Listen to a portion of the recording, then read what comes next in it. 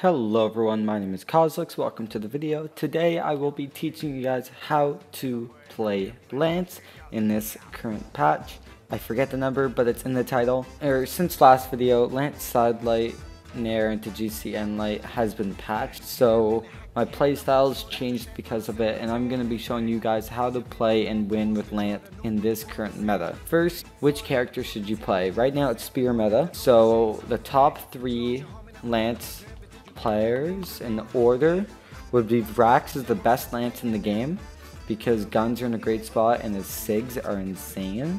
Orion, who I played very recently, his Spear and Lance are good. The SIGs aren't busted, but some are very useful. Some aren't, like Spear and SIG.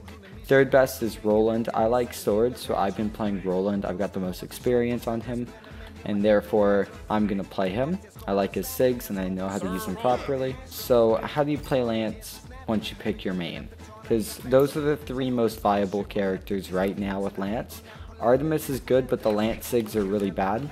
Scarlet is good, but Hammer's not in the greatest spot right now. So your base combo at white health should be Sidelight down air. It's a true combo. It works until I would think around like 90.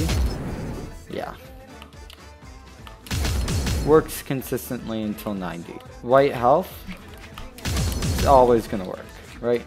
So always start off with Sidelight down air, because Sidelight down air is your true combo. Sidelight's your combo starter.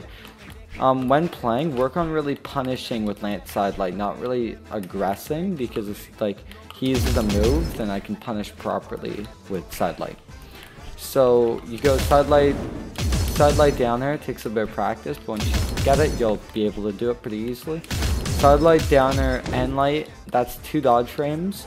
Sometimes they'll dodge, sometimes they won't. 2 is a lot easier to dodge than 1, so you'll be able to land that like 20% of the time. And it's not too risky until you go into later healths. But yeah, Sidelight down there and light is a very good combo. Especially if they burn their dodge, 100% use it, because you can only dodge out of it, you can't jump out of it.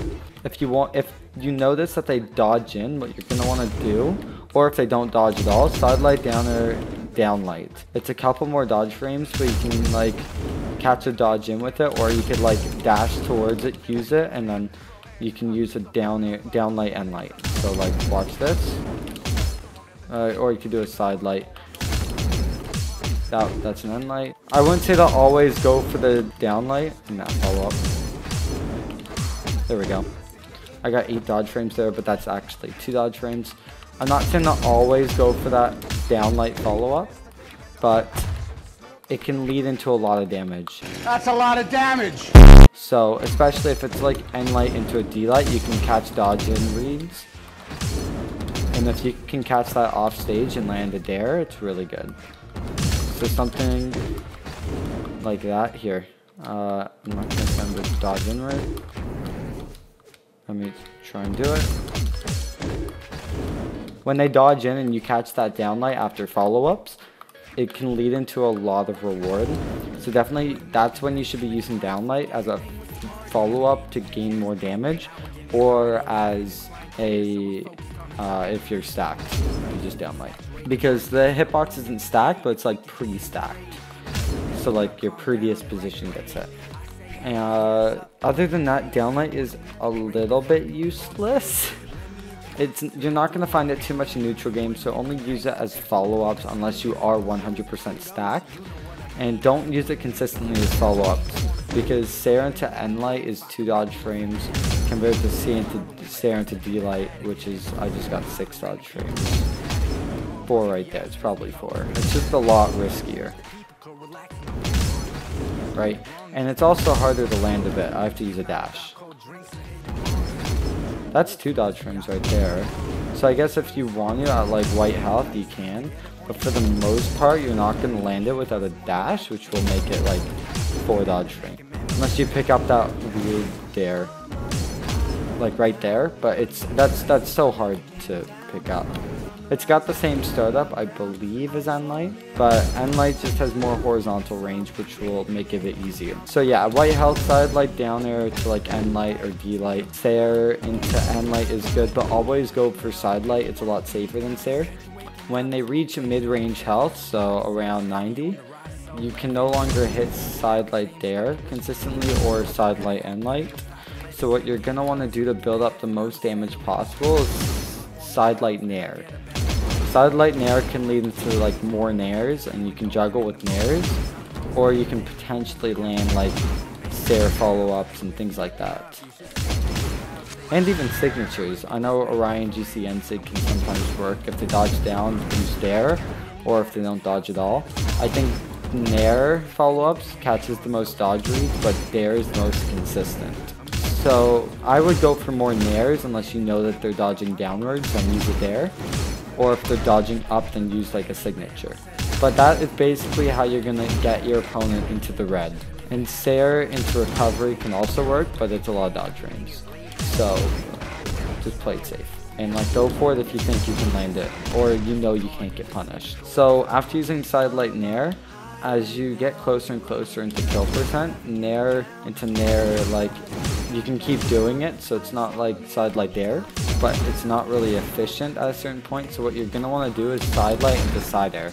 It's very easy to land, and it's better than side light recovery, in my opinion, because it's easier for me to get side light Sair one dodge frame. Side light recovery is also one dodge frame, but I can get it less consistent, and I'll accidentally use a Sig on the ground.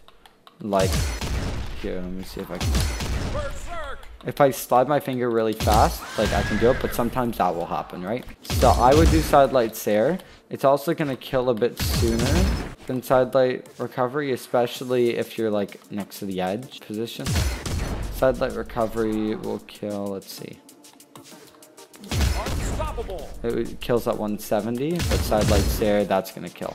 Use it if you're on a soft platform above, like up here, use side light recovery, especially if you do like a GC side light, then yeah, use a side light recovery. And it's very easy because you don't need to jump with a GC side light. Make sure you use side light Sair at later health. And if you can't really land the side light, then like dash jump Sairs for aggression could work, but they are very risky. So like, don't just only go for Sairs. Always focus on punishing with Sairs and punishing with side lights. Side lights should be your primary punishing option, because side light recovery is very hard to dodge until you hit like high diamond. Yeah, you're definitely gonna want to do that to finish them off. And when in doubt, just switch weapons, because downlight Sair has way more kill options. Might not kill as soon as Lance, but it's a lot safer. That one D-Light, like, Lance doesn't have that. It's just a lot safer. You can also do, like, GCs very easily. That's going to kill. And, like, Nair will also kill eventually. So when in doubt, switch off the weapon, because sword's just easier to kill with. So are guns, so is a spear right now, because spear is pretty crazy with the Sair. And D-Light. So, yeah, that's basically it. Lance is still viable. That's how you should be playing it, and that's how I'm going to be playing it. Make sure you hit that like, subscribe, comment, and if you have a suggestion on how I should play or what you think is more optimal, let me know down in the comments, because I try and read and I usually try and reply unless I'm really busy. But thank you so much.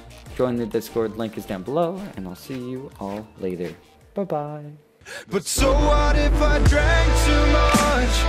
This ain't love, it's just a firefight. And even if it's not enough, I'll say it once, I swear I never lie. But this is the last time.